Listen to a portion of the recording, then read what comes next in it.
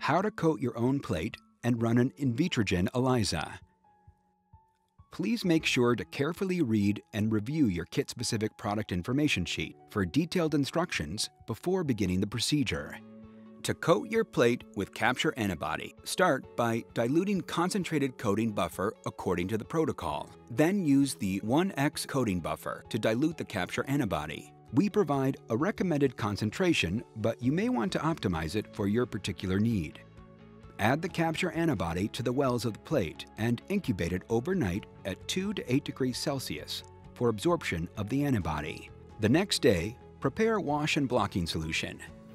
To prepare wash buffer, let the wash buffer concentrate reach room temperature and mix to dissolve any precipitated salts. Dilute the concentrate in deionized water as instructed in the protocol. Wash the plate either manually or using an automated plate washer.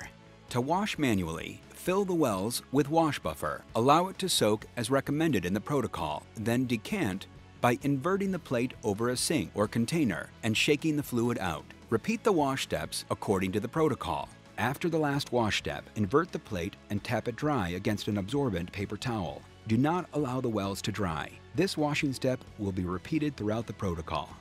Prepare blocking solution by diluting with water. Add blocking solution to the wells of the plate and incubate as recommended in the protocol. After incubation, wash the plate as previously described. You have successfully coated your plate.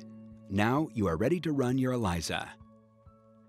Reconstitute 1 vial of protein standard by following the provided instructions. Handle the protein gently and do not pipette up and down when first adding the buffer. Simply swirl and invert 5 times or very briefly vortex and let the standard sit for at least 10 minutes to ensure complete reconstitution.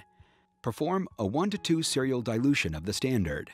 Start by adding the appropriate amount of assay diluent into each tube. Then add the appropriate amount of reconstituted protein into the first tube. Mix thoroughly by pipetting up and down and changing pipette tips between tubes.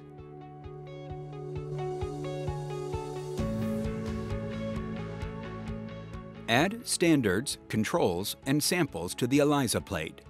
Note that some samples may need to be pre-diluted and some protocols may call for a sequential or co-incubation step with the detector antibody. We will show you an example of a co-incubation protocol. Dilute assay buffer concentrate with distilled water. Dilute biotin conjugate concentrate with assay buffer. Add biotin conjugate to the ELISA plate. During this step, the biotin conjugated detector antibody will bind to the antigen at a different site than the capture antibody, creating a sandwich. Cover with an adhesive seal and incubate the plate.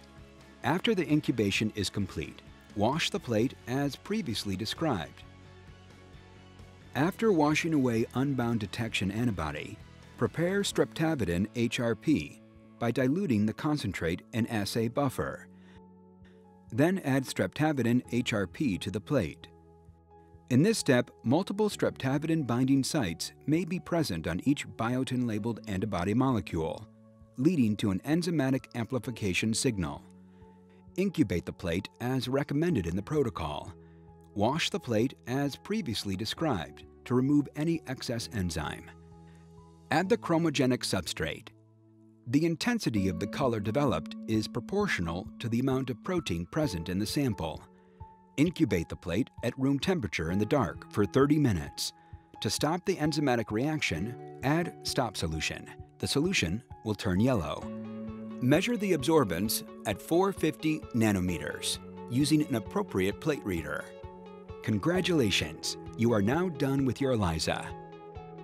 For more product information, go to the link on the screen, or for technical questions, email our technical services team at Invitrogen Immunoassays@thermofisher.com.